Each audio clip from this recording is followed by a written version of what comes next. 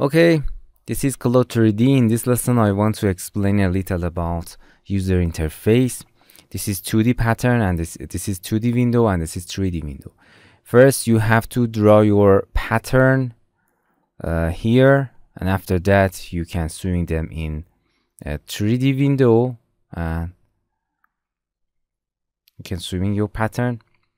We have a lots of tools that we have to use them in to drawing a pattern in 2D window, and a lots of tools separated and organized here for editing and creating clothes in 3D window.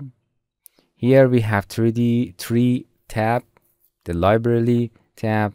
You can access the garment avatars. For example, you can access any avatar that you want. You can access the fabric. They have a real property fabric, and they're nice. They act as real world. You can access the material. You can access the stage for rendering,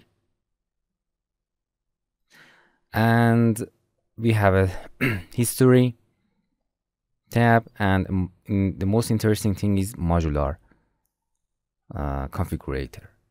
With this modular configurator, you can build or design your clothes with no need to drawing 2D pattern, and after that you can bring back and edit them. It's very interesting. I've explained that for you.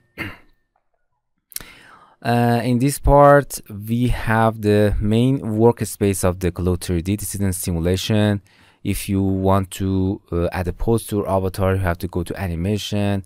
This is a print layout for changing the colors and assigning to the different clothes. This is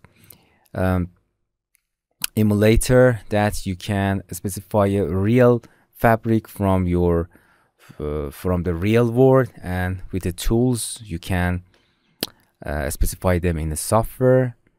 Here is a modular. I explained them here. It's a modular configurator. You can set your 3D model UV editor for export them to another 3D program. And here is a review. I have to explain those.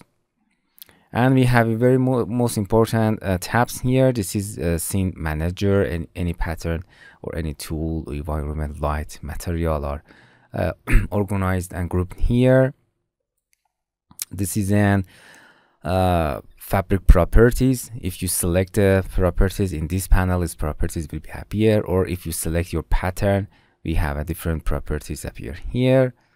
You can assign any fabric from fabric to any pattern that you want. For example, this assign that fabric to that. As you can see, it's appear here.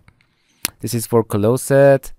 The closet is here. You can sign in to closet. I have to explain the closet. It's a cloud service for the clo3D. You can render, you can share your ideas with others. Very interesting. And here is the shop of the clo3D, and you can shop your garment avatars that other artists created, and you can purchase them. This tab is for button and buttonhole, top stitch, all the top stitch that use in this design is listed here. Puckering. This is an interesting part. Is grading. You can design small, medium, or large size of your clothes and change them at any time that you want. It's very interesting. And this is a POM, measure of point of measurement. That's for about measuring the distance between 2 points. It's very useful. And we have lots of menu that all of those tools are listed here. I explained the tools in this order. And the last important thing here is the render. And as you can see, you can render via closet, but you can render. You can simply click and render, and you have see the high quality render that You can change the line, you can change the HDRR light, and lots of properties are here that I have to explain you one by one. We have a lots of interesting setting, lesson and tutorial about this software. Stay tuned with us and thank you. Hello my friends, to continue these tutorials on YouTube, subscribe us, like us, and hit the bell icon. And now you will be alerted about all of the amazing videos that we release.